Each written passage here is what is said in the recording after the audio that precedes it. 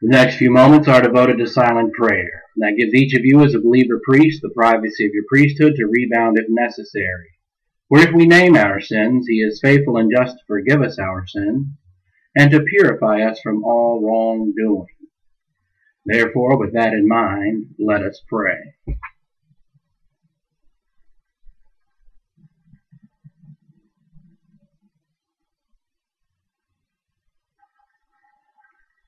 Father, we thank you for the wonderful privilege and freedom to assemble ourselves together for the purpose of learning your word. May God the Holy Spirit enlighten us and challenge us to the things that we are about to note. We ask this in Christ's name. Amen. I'll just read some of the headlines that I have for today and then a small article. Some of the headlines that I have for today: NSA collected thousands of internet communications with no terror connection. The NSA, that refers to the National Security Agency. The NSA can spy on up to 75% of all online traffic. The NSA retains content of emails between United States citizens. The NSA can monitor domestic phone calls made via the internet, such as Skype, etc.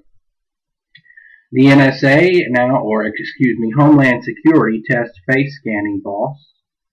Local cops are to scan crowds, and a company has been enlisted by the government seeking surveillance role players. Now, all of this indicates that we might be moving toward a surveillance society, and in such case, when the society goes under I have a bit of a headache today. When a country goes under surveillance, then it therefore loses its privacy, and when you lose your privacy, you lose your freedom. Here's an article I read also regarding Senator Tom Coburn of Oklahoma, a Republican from Oklahoma. And he explained to a town hall of his constituents that he wanted to call a national constitutional convention after reading Mark Levin's new book, The Liberty Amendments. Now, I would definitely recommend such a book if you're into reading these type things. The reading's not too deep. You should be able to understand it. Here's a quote from Coburn. "I used to have a great fear of constitutional conventions," Coburn said, according to the Tulsa World. "I have a great fear now of not having one." As the Tulsa World notes, a national convention is called by 2/3 of the state legislatures and is one of two ways the U.S. Constitution can be amended. Coburn made his remarks in Muskogee, Oklahoma. I'm in Okie, from Muskogee. I guess that's the song. Anyway, what shocks me about this article is not the fact that he wants to have a constitutional convention. What shocks me is that he had to read a book by Mark Levin to understand that, in fact, the Constitution does call for a constitutional convention by 2/3 of the states. That's what makes us a federalist society. And every sixth grader or every middle school student should understand this. And we have congressmen who don't understand this because they're elected by a populace who doesn't even know why we have 50 states, or why we even have states to begin with, or why we have a federalist type system in which the states have power along with the federal government having its centralized power, and all the power has been broken down into segments because obviously someone with the depravity of the old sin nature, perhaps all branches, will lust for power and try to overpower one or the other. Therefore, to keep government limited, we might as well keep them fighting against each other. So when people complain about Congress not getting anything done, that was the whole design of our Constitution. We didn't want Congress to get anything done because we're Americans, we're individuals, we should be able to do things ourselves under freedom. And that was their idea, a genius plan to keep government limited. But once you lose the pivot of mature believers, doesn't matter what ingenious plan has been created in the past, it doesn't matter that we have the greatest constitution since Israel, None of that matters once believers have lost their influence. And believe you me, believers have lost their influence in these United States. Now, as a part of this, I just wanted to let you know there was an electrical storm, and we believe that is what caused the message that I'm giving to go astray. So we were able to pull it over into a different form. This is in stereo. It should probably be in mono, since this is mono-e-mono. I don't know much about technology, but since there's no one speaking with me in harmony, then I do imagine it might sound better in mono. I'll listen to it myself. If it sounds better in stereo, I might just keep it this way. But if it sounds hollow, and if it sounds different, that is the reason. Now, yesterday, I just want to clarify something. I did get something wrong yesterday. I'm sure that makes you smile. But it doesn't matter. I got it wrong. I want to set the record straight. Now, as far as the overall concept, I got it right. The fact that Israel spent 70 years in captivity during the Chaldean captivity. And if I flub over some words, you'll just have to excuse me until the medicine kicks in and wipes away this headache. So what we have here is from the time of, well, let's just start with the fact, and I will correct it when I get to the passage.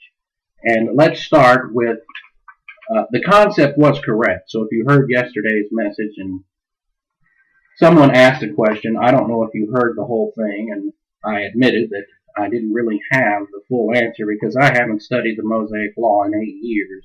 But I did see the 70-year gap there and remembered and recalled to mind the fact that they were under 70 years of captivity for a reason, and that reason was that they did not follow any of the sabbatical years.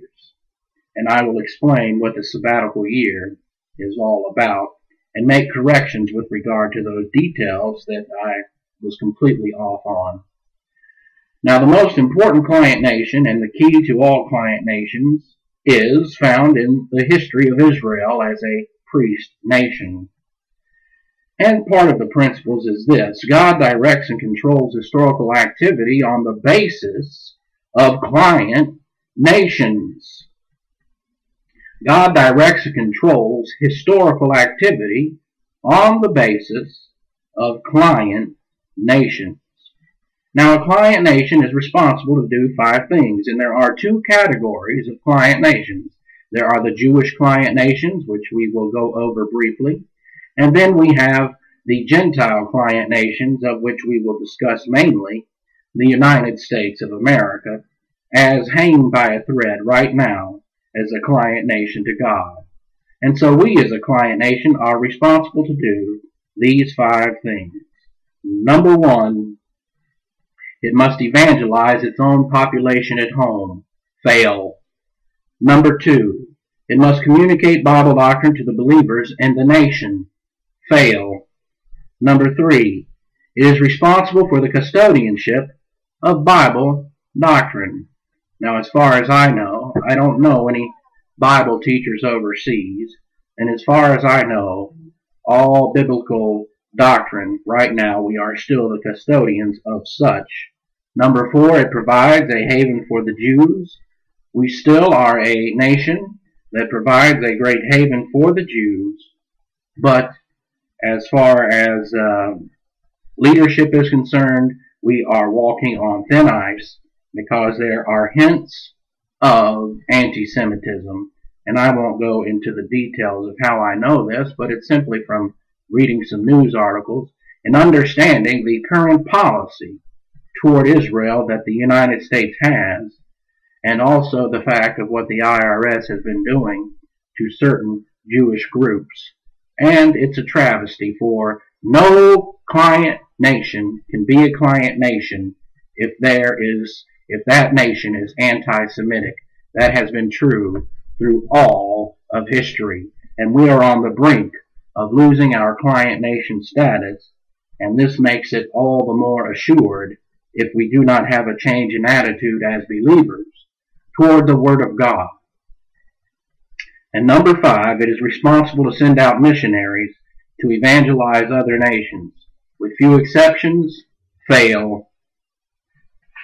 Now there were 5 Jewish client nations in the Old Testament. We went over this last night. I'll go over it quickly so that we can get down to the sabbatical year, and I can give you the details on it since I was asked a question concerning the sabbatical year. Now first of all, we had the theocratic kingdom. The theocratic kingdom lasted for about 420 years, from 1441 BC to 1020 BC. And that means that existed from the time of the Exodus until the time of the prophet Samuel. Now what does it mean to be a theocratic kingdom? It means the kingdom is ruled by God, and in this case, the second member of the Trinity, Jesus Christ. They did not have a king. Jesus Christ ruled them. Although Jesus Christ was absent from them, Jesus Christ was their ruler, and that is what is called a theocratic kingdom. And that lasted for 400 years.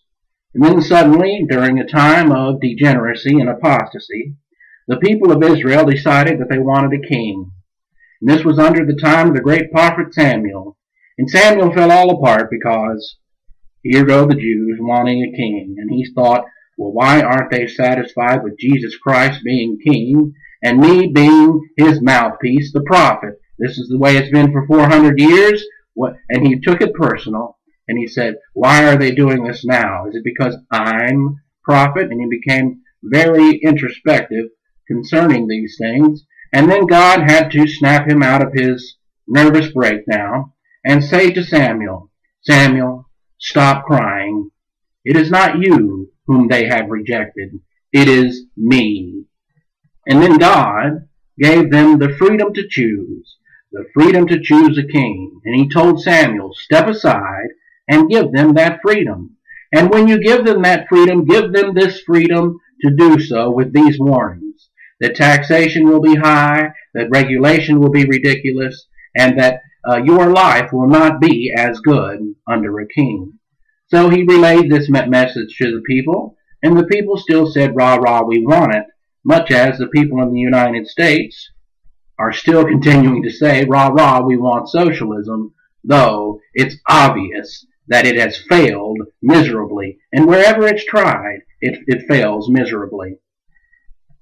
But if we were to have a greater pivot, none of this would be going on. Then we have the fact that we have the United Kingdom, and that would be North and South united. And Israel was broken into North and South due to many different things, cultural things, and different aspects of the different tribes that lived in the North and lived in the South. And we actually had our own revolution between the North and the South, and we still have cultural differences, though we are still the United States of America. Well, they had a united kingdom, and that united kingdom lasted from Saul until the time of Rehoboam. Now, under Rehoboam was not a great king. In fact, he was terrible. And from 1020 until 926, we have the united kingdom. And then when Jeroboam came to power, the kingdoms had been split. So Jeroboam took over the northern kingdom of Israel, which was a client nation, and that lasted from 926 to 721. The southern kingdom was also, at the same time, a client nation, and they lasted from 926 until 586. The north fell first. And the north fell in 721 BC. They went under the 5th cycle of discipline. It was administered by the Assyrians under Sargon II. And then the southern kingdom. It lasted from Rehoboam, and he decided to rule the southern kingdom, to Zedekiah, and that lasted again from 926 to 586 BC. And then the 5th cycle of discipline was administered by the Chaldeans. You may hear them in history called the Babylonians, but it was actually the Chaldeans under Nebuchadnezzar. And again, Nebuchadnezzar at the time was a vicious unbeliever. But out of this 70-year captivity came many visible heroes such as Daniel. And during the time of Nebuchadnezzar, he went psychotic under negative volition to the gospel. he started eating grass like a cow, and then after 7 years he recovered from his psychosis and then accepted Jesus Christ, looking forward to the cross, and then became a believer in the Lord Jesus Christ, which had a great impact, along with the visible hero Daniel, on both the Chaldean Empire and the Persians, and they had, as a result, quite a number of believers. And that happened during the 70-year captivity. And it was the 70 years that caught my eye and brought to my memory the fact that there's an importance to that 70-year. I knew that. And the 70 years would be from 586 until 516. Subtract that and you get 70 years. And the 70 years has significance because for 490 years, and now we're going to get into the details of it, the details that I did not give exactly right, and so I will explain to you what is the sabbatical year. And for 490 years, under the law of Moses, the Jews were to celebrate a sabbatical year. That's found in Exodus 23:10 through 11, and Leviticus 25:3 through 4, among a few other passages. Now, excuse me. Now, what is the sabbatical year? Well, it was a test, and it happened every 7 years. Excuse me. Every 7 years. And it became a test of Israel to see if their pivot was large enough. To see if their pivot was large enough to have had enough effect on leadership, in which leadership would say, we will follow the law, and on the 7th year, we will stop all work. And that's what it was all about. The function of work would stop, and everyone in Israel would go on a 1-year vacation. That's why when somebody disappears and goes into study, for example, if someone were to receive a tremendous amount of Bible doctrine at once to go over, and they decide to cease teaching the Word of God in order to go over this Bible doctrine in order to grow spiritually, that would be called a sabbatical. It means a time of rest, a time of no working. And during that time was actually, for them, a 1-year vacation. And if they had followed these laws of divine establishment, which they had been following, but if they had followed the sabbatical, it actually would have been a wonderful vacation for them. But it just simply showed that they did not have a pivot of mature believers. For under the spiritual life in Israel, they only functioned under the fact that they would rebound and then utilize the faith rest drill. For most believers in the Old Testament, as far as they went, their spiritual life was strictly the faith rest drill. And so, under the faith rest drill, they should have been able to relax during that sabbatical year, not worry about where an income would come from, and take a vacation knowing that God would provide. And it was a test to that client nation that they failed. And for 490 years, each sabbatical year came up every 7th year, and every 7th year they did not follow it.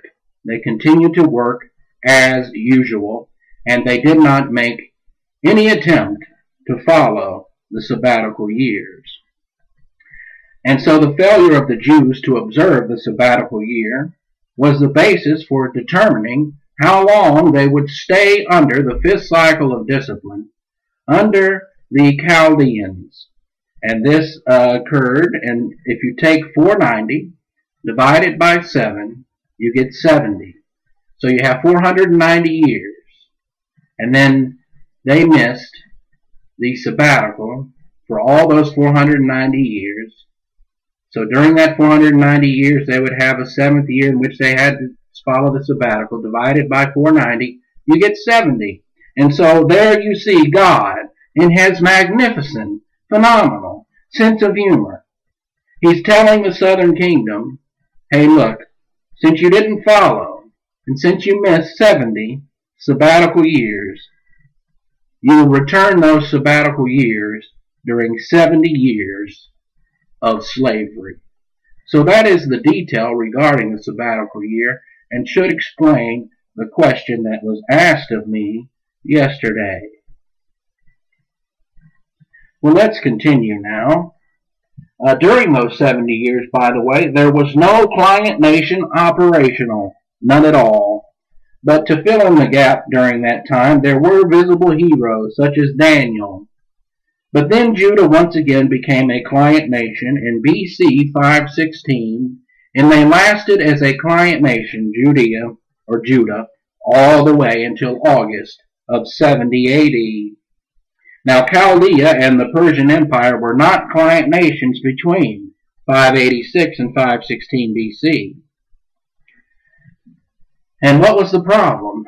Why did Israel go under, and why did they go under the fifth cycle of discipline?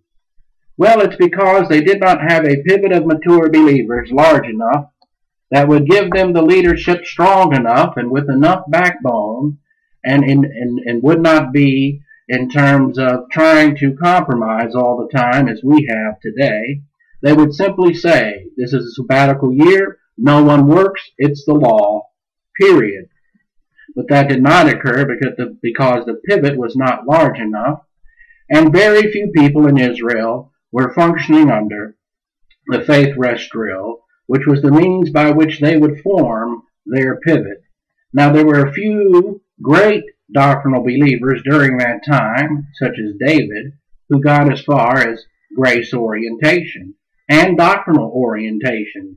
But during that time, you must remember, they did not in any way, shape, or form have any relationship. Most believers had no relationship in the Old Testament with God the Holy Spirit.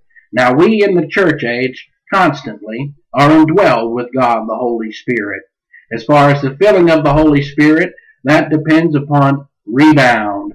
If you take your volition and say, I've sinned, I will stop justifying my sin, I will stop deceiving myself into thinking I had a right to sin, I will stop being self-absorbed in my sin, and I will simply name my sin to God, then you are forgiven that sin and also restore the filling of God the Holy Spirit. Well, in the Old Testament, they didn't even have the indwelling of God the Holy Spirit, which is a position for us, in which the moment we believe in Jesus Christ, we receive both the indwelling and the filling of the Spirit, but as soon as we sin, we lose the filling but maintain the indwelling. And so as soon as you believe in Christ, all the way through your time on this earth, you are indwelled as a believer with God the Holy Spirit. And you have an extra relationship under the filling of God the Holy Spirit, in which it acts as a teacher for you, your mentor and teacher, and the one who brings to your memory those things you have forgotten, oftentimes even when your memory is shot and doesn't want to work too well. So we have in the Old Testament the simplicity of their spiritual life. We have something far greater. The simplicity was this: they would rebound and utilize the faith rest drill. So it is negative volition to Bible doctrine that destroys a client nation. It was negative volition toward Bible doctrine that destroyed the nation of Israel. And that's why they spent 70 years in captivity. An overt manifestation of that would be the fact that they did not follow any of the sabbatical years, which showed that not a large enough pivot was there in order for the leadership in the land to have enough cojones, to put it in other words, to say, look, we're going to follow the law. So they did not. And their pivot shrank to the point to where there were too many reversionists, the apostasy was too great, the degeneracy was too great, and God had to take them out under the fifth cycle of discipline, and again, in his sense of humor, gave them 70 years of slavery to make up for the 70 times that they missed their sabbatical. Now, there were periods of apostasy in Israel in the Old Testament. And apostasy in the client nation is always a cancer. And I'll give you an example of apostasy. Instead of teaching Bible doctrine, pastors have become the greatest beggars in this country in all of human history. They're able to swindle you out of money through guilt complex by distorting what it says in the book of Micah, by telling you that you have to give a 10% tax, or a 10% tithe, is what they call it. Tithe means 10%, to the church. And they should know that this refers to an income tax that went into the treasury of Israel and of Israel only. This does not apply to the church age. The doctrine of giving it has to do the same now as it did in the Old Testament. They just had to pay their income taxes, just as we must pay our income taxes. Though our income tax system is progressive and unfair, their income tax system was absolutely fair, in which everyone, rich and poor, paid 10% across the board for one area of taxation. And then there was another area of taxation in which they paid 10% across the board. And one more area, I won't go into detail, I don't have time. But there were 3 areas of 10% income taxes. And so they had a rate of 30%. But also every third year they had a 10% income tax in order to provide for the poor.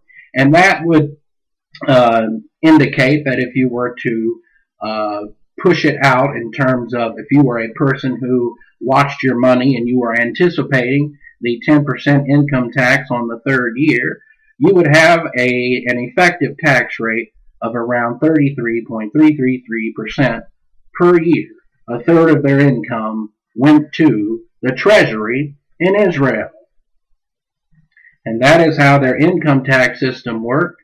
And in the book of Malachi, not Micah, I said Micah because I'm not thinking that straight, but in the book of Malachi is where they have this 10% taxation mentioned. And it was to go, if you read in the passage, to the treasury. But I'm not here to give you a study on tithing. I think I've given it before and I will be giving it again. But it's nonsense. It's a preacher begging. It means apostasy in the land. And when preachers become beggars instead of stewards of the Word of God and teachers of the Word of God, then you have apostasy in the land, and that is exactly what has happened to the United States. And I will never lower myself to the level of beggared.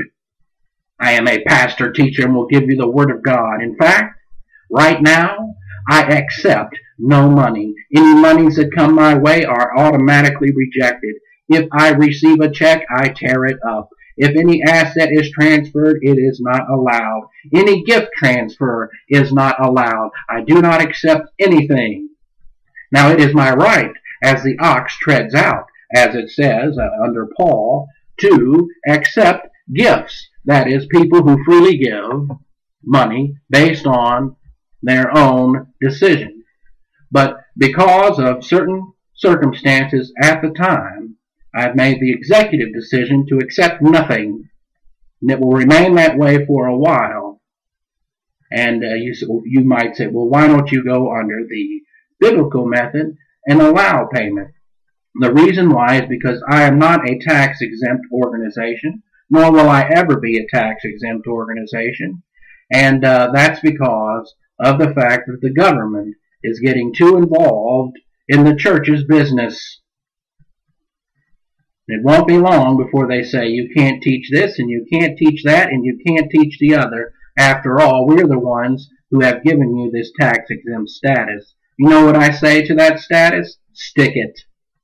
I'm going to have freedom to teach the Word of God, and I'm going to teach it as I want to teach it, and I'm beholden to no one.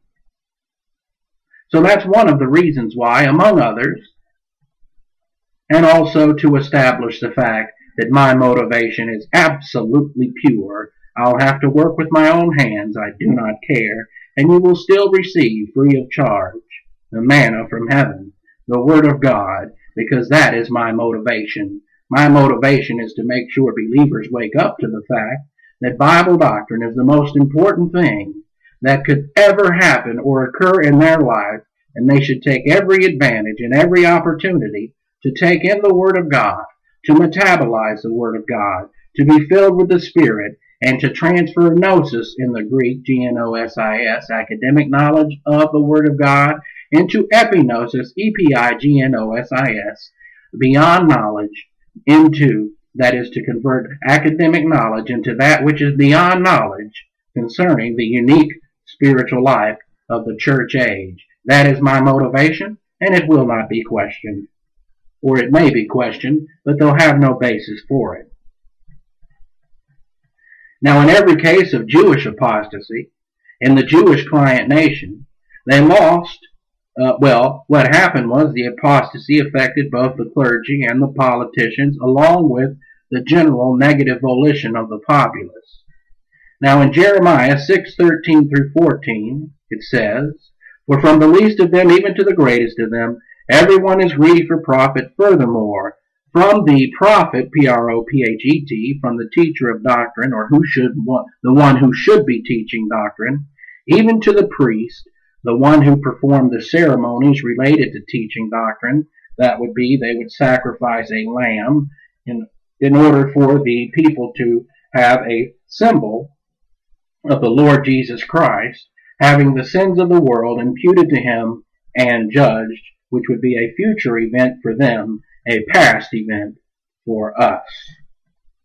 Furthermore, from the prophet even to the priest, everyone manufactures lies. They go into deceit. And there are a lot of pastors who claim to be pastors, and there are a lot of those who are claiming in every way to be something great when they are nothing, and when they are doing nothing, and sometimes with knowledge, producing deceit in order for monetary gain or for the gain of approval lust, which is called approbation lust. That's also called lying to God the Holy Spirit. Anytime your motivation related to any type of what would be considered Christian service or any type of what would be considered spiritual modus operandi, that is called lying to God the Holy Spirit.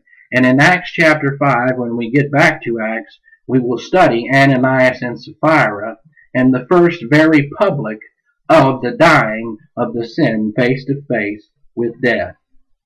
So in fact, they allege to solve the problems of my people, saying, "Shalom, shalom, peace and prosperity." That was a greeting which meant peace and prosperity. You have peace, peace. But they didn't repeat peace, peace. They said, "Shalom, shalom, peace and prosperity," when there is no shalom, peace. Then in Ezekiel 13:10 through 16, which we went over and we will go over briefly now, it is definitely because they have misled my people by saying peace when there is no peace. Now, when anyone builds a wall, that is the political lies of politicians, in those days the lies of the prophets and the lies of the priests, behold, they will cover it up with whitewash. That is the false solution to the problems of the client nation. So tell those who plaster it over with whitewash that it, the client nation, will fall. A flooding rain will come, and you, O hailstones, will fall. And a violent wind, referencing the fifth cycle of discipline, will break out. Behold, when the wall has fallen, will you not be asked, "Where is the plaster with which you have plastered it?" Therefore, thus says the Lord God, I will cause a violent wind to break out in my wrath. There will also be in my anger, and that again is an anthropopathism. What's an anthropopathism? It's a way for God to demonstrate his attitude towards something in ways that we can understand. We can definitely understand anger, but God does not possess that of anger because God is love, and love does not get angry. So God has never experienced anger, but he puts these in terms, anthropologic terms, anthropocentric terms, therefore that means man-centered terms, so that we can understand it due to our limited vocabulary and our limited frame of reference. So he says, in my anger, which is not really anger at all, but simply demonstrates his attitude toward apostasy. In my anger, a flooding rain and hailstones will consume you, and consume it, the client nation, in wrath. So I shall tear down the wall, the political lies, which you plastered over with whitewash, and bring it down to the ground, so that its foundation is laid bare. Then, furthermore, when it falls, you will be destroyed with it. Then you will know that I am the Lord. Therefore I will spend my wrath against the wall and against those who have plastered it with whitewash. Then I will say to you, the wall is gone, along with his plasterers, along with the prophets of Israel, who prophesied to Jerusalem, and saw visions of peace and prosperity for her when there was no peace, declares the Lord God. And I did mention how all of the numbers through the media and through the government have been manipulated so that things look better than they really are. And they did the same thing during the time of Jeremiah and Ezekiel. During Ezekiel's time, they were trying to whitewash how bad things were. They were trying to whitewash the unemployment rate. They were trying to whitewash the fact that the military wasn't in as great a shape as everyone thought. And they made everyone think that everything was going just fine, and yet everything was going to hell in a handbasket, and they were about to go under the fifth cycle of discipline. Now there's some principles from this that we went over quickly, and we will go over again today. Well, actually, we won't go over all of these principles. I will just put it to you this way. There is no political solution to the problems that we face in this nation. Stop seeking one. There is no political solution to the problems we face in this nation. Stop seeking one. Why? Because it takes a spiritual revival first. There must be the vigor of the pivot of mature believers first, and then a political solution can be effective, such as during the time of Ronald Reagan, in which 1 million tapes were being pumped out by Colonel R B Thieme Jr., and many people knew the terms that I am using now. Many people. Not a majority, of course, but enough to form a pivot large enough to bring blessing to the nation. And I mentioned to you, we went to a system of government to that much like Israel in terms of taxation. We had 2 tax rates. There should be one, but Reagan had to deal with Congress, and therefore a compromise was made in which there were 2 tax rates, one at 15% and one at 28%. And the taxes had not been seen at that level since the 19-teens. And great amounts of money began to create itself. Wealth, not just money. You can print money, but actual wealth began to create. And therefore, the amount of money coming into the government, you can look it up for yourself. Google it. Google the revenue from 1981 until Reagan left in January of 1989. And you will see that revenues actually doubled. So that means spending had to move more than double, and that is courtesy of Congress. Congress being the House of Representatives plus the Senate, the House of Representatives holding the purse string, spent the money like crazy. And we also had what was necessary, a massive military buildup, which brought the Soviet Union at that point to its knees. The Berlin Wall fell shortly thereafter, all due to the fact of the pivot that had been created and the fact of the leadership that came along as a result of that blessing by association to this client nation, to God. We are a generation separated from that today, and it was Ronald Reagan who said, it only takes one generation to lose freedom. And we are losing it at a rapid pace. We're destroying ourselves. And if believers do not wake up to the fact that we need to get back to the basics, that is, back to our spiritual life, and we need to stop caterwauling in the Pentecostal church, you see, Jesus Christ tested and proved the prototype spiritual life. What is a prototype? Well, we have the F-22. Now, when the F-22 was first created, there was a prototype. And then after the prototype was created, tested and proved that it was a magnificent plane, they went ahead and decided to build the protocol of each of these aircraft. And they had at least begun to build these F-22s. I believe right now we've stopped building them, but I'm not 100% sure. But I did read that we were considering or had stopped building this wonderful new generation aircraft, the F-22. I've seen one fly, by the way, at an air show. It's a magnificent plane that can do things that an F-16 can't do, and this F-16 is top of the line of its day. But the principle is, Jesus Christ fulfilled the prototype spiritual life, and nowhere in the Bible, when it's referencing the spiritual life of our Lord Jesus Christ, does it show him jumping up and down, running around in circles, caterwauling, rolling around, running up and down aisles, frothing at the mouth, and acting like an utter fool in order to fulfill a spiritual life, because that is not the spiritual life. That is holding to a form of the unique spiritual life, which would be eusebia in the Greek, but rejecting its power. You are running under the energy of your own flesh. For if you say, I am spiritual because I can run around and shout and do all of those things, then what about the people with no legs? What about the people who can't raise their hands? They have no arms. What about the paraplegic who can't do a thing? You see, the spiritual life is thinking. It's not related to what you are doing in the energy of your flesh. The spiritual life is related to the filling of God, the Holy Spirit, and thinking Bible doctrine. If you don't believe that, you're in the wrong place. Go listen to someone else. There are many people out there who will tickle your ears. Go have them tickled.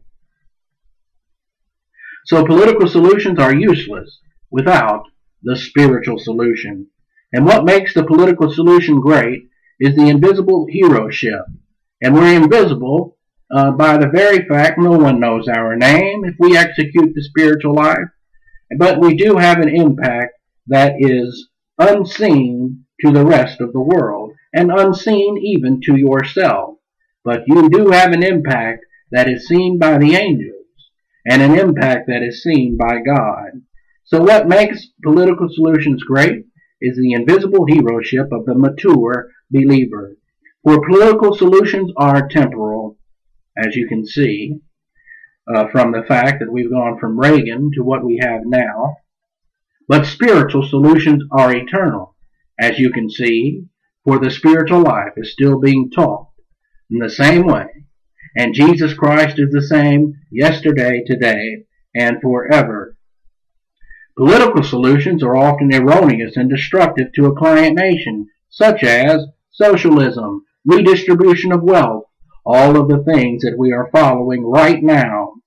And while spiritual solutions offer hope to a nation and eternal life to individuals in that nation, the political solutions offer none of these.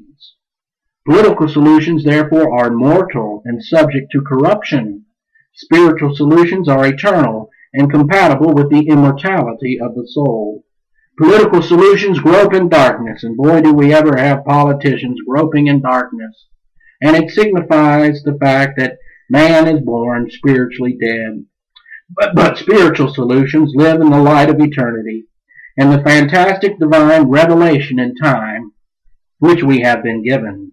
Political solutions are related to the first birth of mankind and his spiritual death. Spiritual solutions are related to the second birth, regeneration, and therefore faith alone in Christ alone, the second birth of mankind and his eternal relationship with God. Spiritual solutions never include violence or coercion, but a change in the soul through Bible doctrine. In other words, any type of Christian activism is antithetical to the plan of God. That means the opposite of. And it will not fulfill God's plan for you. It is not God's plan for you to take up arms and to go run up against a government that seems unfair. Most governments are. Just be glad you live in the United States. Even though we have our problems, I still wouldn't live anywhere else. And you never, ever take up arms against your government. I don't care what our forefathers said. They did not understand fully the unique spiritual life. And we, out of all people on the face of the earth, have no excuse, because we have duly elected the people we want in office, and therefore get exactly what we deserve. and do not stand in the way of God's divine discipline to this country by going into some sort of activism or some sort of civil disobedience. That I reject, and that the Word of God rejects. If you get involved in that, you deserve whatever punishment comes your way, both from God and the legal system. The only way we can survive as a nation is invisibly, through the spiritual life. For one thing government cannot do is take a peek inside of your spiritual life. Now we will continue tomorrow night, and we will continue back with the system we were using before, and continue with our study of freedom, and now specifically under the concept of freedom, the pliant nation to God. So with your heads bowed and your eyes closed, Father, we thank you for the wonderful privilege and freedom of studying these things. May God the Holy Spirit enlighten us and challenge us to all that we have studied. And now unto him who is able to keep you from falling and to present you faultless before the presence of his glory with exceeding joy, to the only wise God, our Savior, be glory and majesty, dominion and power, both now and forevermore. Amen.